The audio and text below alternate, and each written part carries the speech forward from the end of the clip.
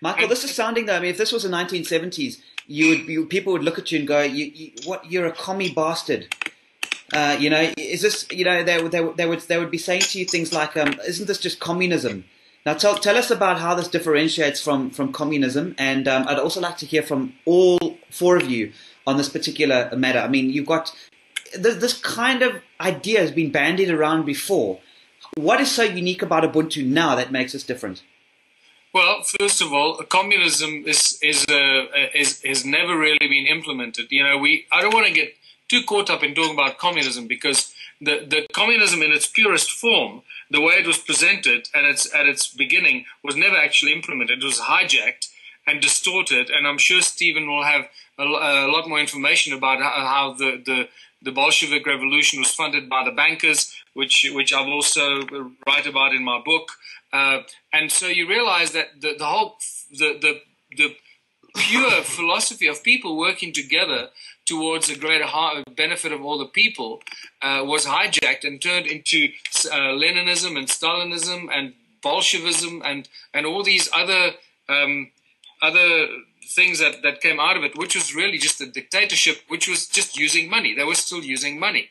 So what Ubuntu and Contributionism says, that we can start using money for the benefit of the people to move ourselves away from the use of money eventually completely, because we actually don't need money. We need people, because people do everything, money does nothing. And right now they're being hijacked by the corporations in this concept called a job, which, as Louise eloquently pointed out, is taking people away from what they should be doing, which is growing food and telling stories and spending time with their children and families and communities. So just to add to this job thing, remember that is again a construct of our schooling system and our education system, which is also a construct of the bankers, which is really the Carnegies, the Rockefellers and the Carnegies were very involved in setting up the current education system that we have, the banking families, because they realize that they're going to have to create a dumbed down labor force in future with certificates going out looking for jobs. So the entire education system that we had is funded, the research institutions,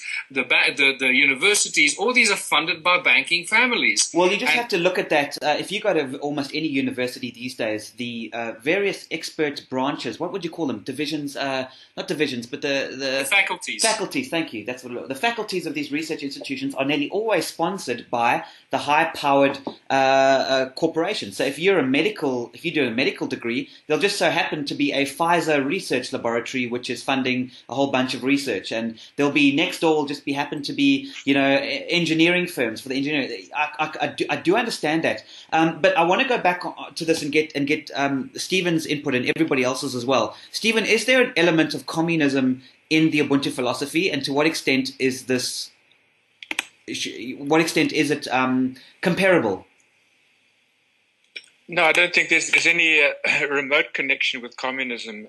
Communism was a brutal system enforced by the bankers in order to exploit initially Russia and then China and the other East European countries. It's not a natural system, and it can only be maintained by force. So that's why it never succeeded.